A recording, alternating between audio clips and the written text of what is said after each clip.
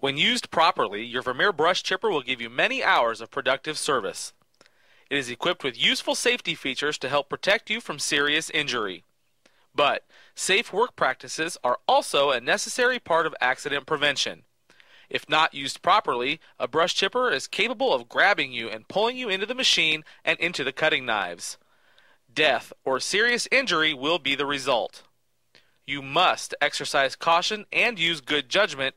Your safety depends on it.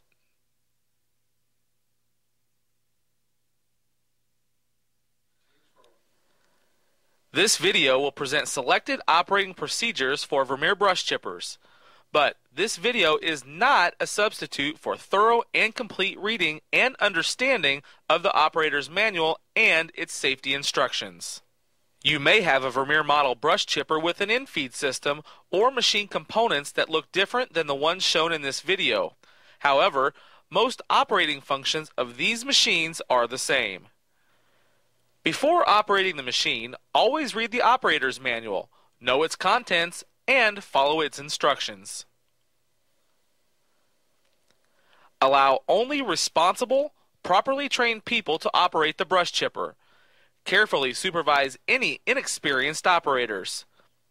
All operators must be familiar with the worksite safety rules and regulations and must be mentally and physically capable of operating the machine safely.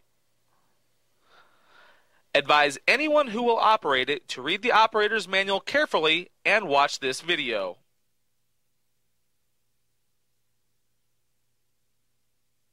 As you prepare the brush chipper for transporting to your cutting site, there are a number of important safety precautions to keep in mind.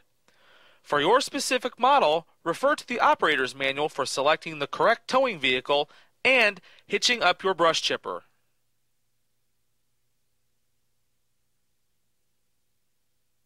If you will be working along the side of a road, use the necessary traffic diversion methods to redirect motor vehicles and pedestrian traffic. Follow your local highway codes and regulations. Feed all material into the brush chipper from the curb side of the unit. This will allow you to stay away from traffic. Never set up a chipper directly beneath the tree that your crew is pruning or removing. Provide enough room around the chipper for the operator to maneuver while feeding brush. Clear away any brush or obstacles that might interfere or cause the operator to trip or stumble while feeding brush.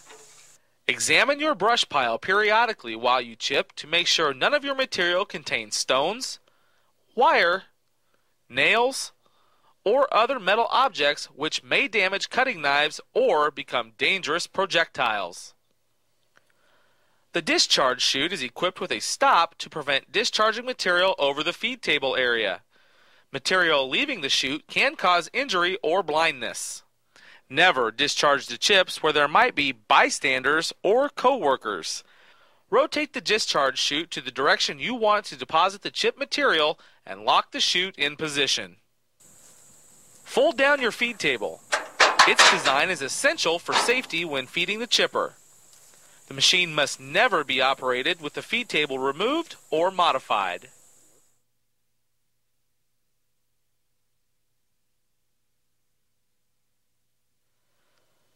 The brush chipper feed table is equipped with a lower feed stop bar system that provides a means for the operator to quickly stop the feed rollers if snagged by a branch and pulled toward the machine.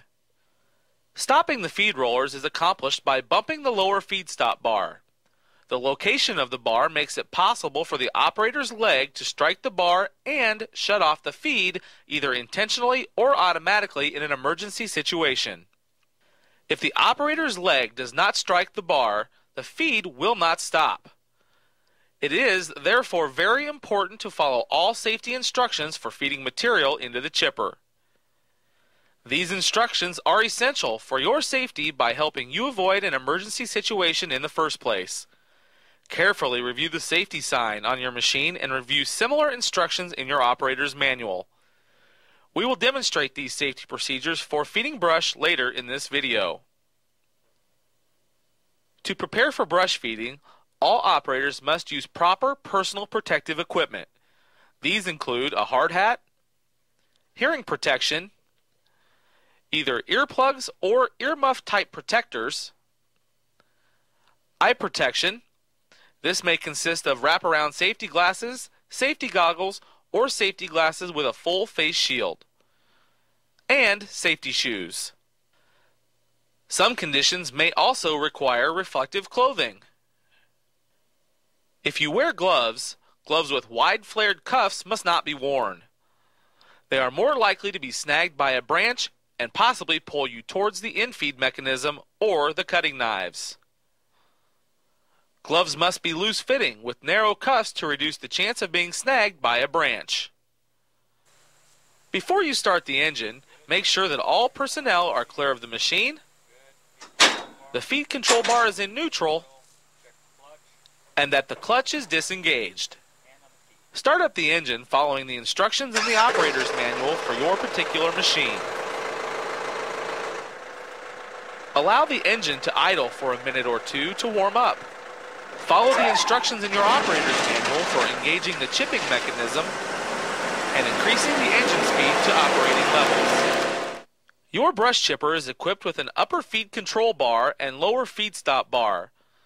Do not operate the chipper unless both control bars are installed and operating correctly. To check the lower feed stop bar, position the upper feed control bar for forward feeding and start the feed rollers. Bump the lower feed stop bar with your hand or leg to stop the in-feed mechanism. To check the upper feed control bar, position the bar for forward feeding and start the feed rollers. Push the bar to the center stop position, to reverse, and back to forward.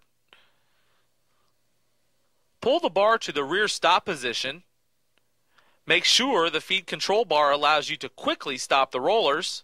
Do not continue unless both of these control bars are working properly. Once you are ready to begin feeding brush, place the feed control bar back into forward feed and start the feed rollers. Vermeer brush chippers are equipped with feed roller speed control. You can adjust the feed roller speed for slower or faster feeding depending on the type of material you are working with.